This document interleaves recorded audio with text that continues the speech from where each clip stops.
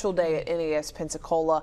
About 20 veterans from William F. Green State Veterans Home in Bay Minette took part in a hero's flight. Dacian Smith joining us now for what was a trip down memory lane for these veterans.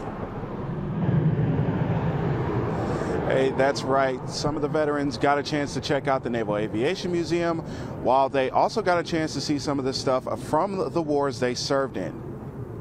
About 20 veterans representing all branches of the military were greeted at NAS Pensacola as sailors manned the rails to welcome them for their heroes flight. From what I heard, it sounded like they were all up at 6 a.m. this morning. It was like a bunch of little kids going to the amusement park. The veterans were treated to lunch at the National Naval Aviation Museum, where they were able to spend some time with some of the local sailors and share their stories with the next generation. It's so important, almost priceless, that these sailors that have just enlisted in the U.S. Navy get to sit down and spend time with our senior veterans that have given so much for our freedom. Then those same sailors helped the veterans while they went on a special tour of the museum. They were split into groups based on what war they served in. Veterans from today's Heroes Flight fought in the Gulf, Korean, or Vietnam War. There were also 2 World War II veterans, like Army veteran Thomas Harris Jr., who was making his first trip to the museum.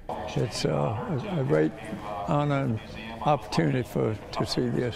Things that I've seen on TV and read about. I really was interested in seeing the planes on display. Some of the veterans were able to learn about what other branches of the military did during some of the wars they fought in, while others were able to revisit their own history. In the group that I talked to, there were at least 3 who were looking forward to finding, the airplane or the helicopter that they flew in. But more than looking back on their past, some say they enjoyed spending time with the future of the United States military most of all. I admire them and respect them for doing that. We need more of them to participate as these people are doing.